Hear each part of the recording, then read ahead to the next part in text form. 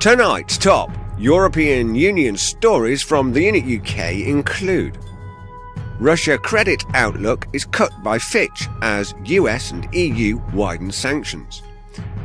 Russian share in European Union gas consumption jumps to 27%. EU aims to deploy Central Africa mission by end of April. And Britain is absent from the EU's presidential elections. Plus, news website found liable for defamatory material. It's Monday, 24th of March. I'm Rick Timmis, and this is ThEUnit Nightly News.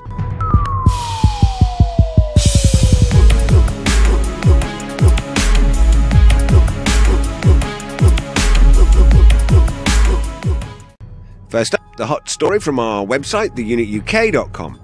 Russian credit outlook cut by Fitch as US and EU widen sanctions.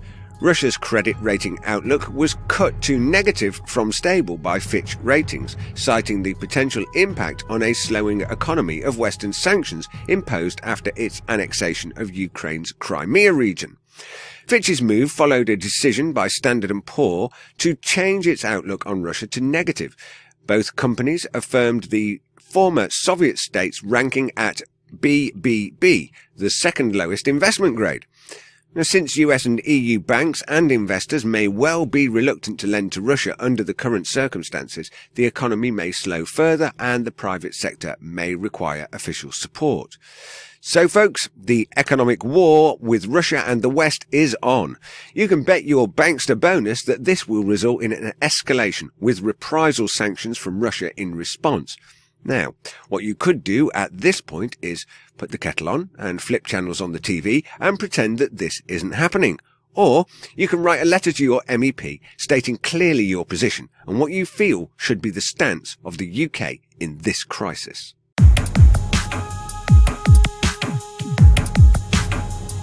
Russian share in European Union gas consumption jumps to 27%.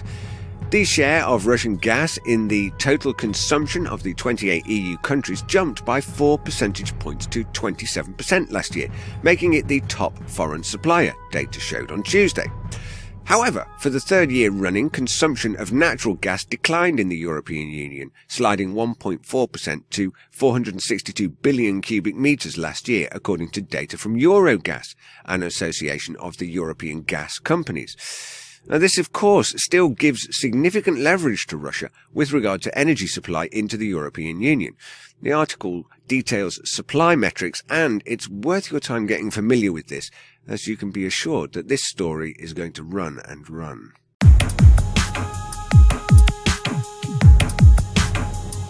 European Union aims to deploy Central Africa mission by end of April.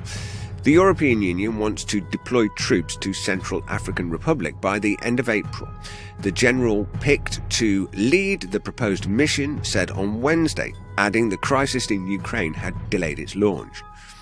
Now, as we covered in depth last week, the European Union has a deep and protracted interest in the African continent, and this move dovetails with the funding and economic regulations that we have been seeing.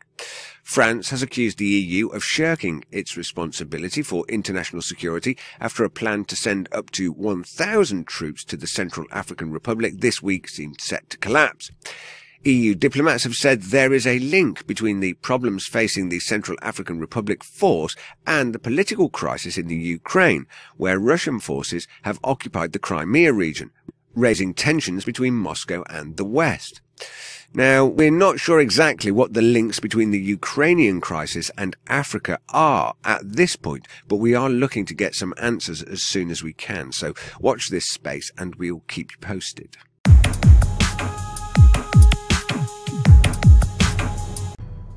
Britain is absent from the EU's presidential election. So the lineup for the first ever presidential election in Europe to select the Commission President from 2014 to 2019 is complete. Martin Schulz for the Party of European Socialists, Jean-Claude Juncker for the European People's Party, Guy Verhofstadt for the Alliance of Liberals and Democrats, José Bové and Ska Keller for the Greens and Alexis Tsipras for the European Left. That means that among the UK's main parties, only the Liberal Democrats and the Greens are part of the process to select top candidates for the Commission, and the Lib Dems actually initially favoured Verhofstadt's rival, Ren. So, when it comes to the selection of the Commission President, just like on so much else about the European Union, the UK doesn't know if it's in or out, and voters in the UK will hence not be able to really express their view on the future direction of the European Union.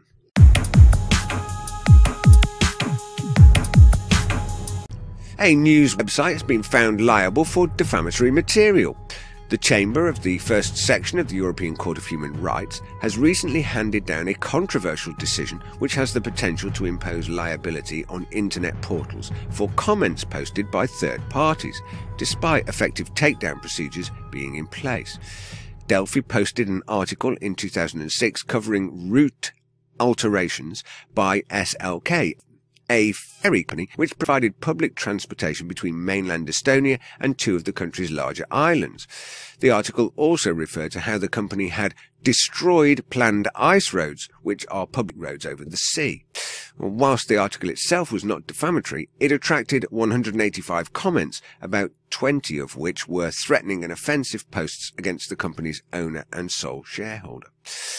Well, as rapper Ice-T postulated so many years ago with his album Freedom of Speech, just watch what you say, of course, if you allow the posting of comments onto your website, then you do run the risk of defacement and defamatory comments. That's why here at the unit, we've set up a community on Google Plus where you can interact and post comments about our stories and shows. So do remember to visit our website, ThEUnitUK.com, for all the very latest news. You can find our page on Facebook by searching for The Unit UK, all one word. Of course, join our community on Google+, where you can interact with us, voice your opinions, and post comments about our stories, and even get involved in the shows. For all the latest tweets as they happen, then follow us on Twitter at ThEUnit, and of course, don't forget to subscribe to our YouTube channel. I'm Rick Timmis, reporting for the Unit Nightly News. I'll see you soon.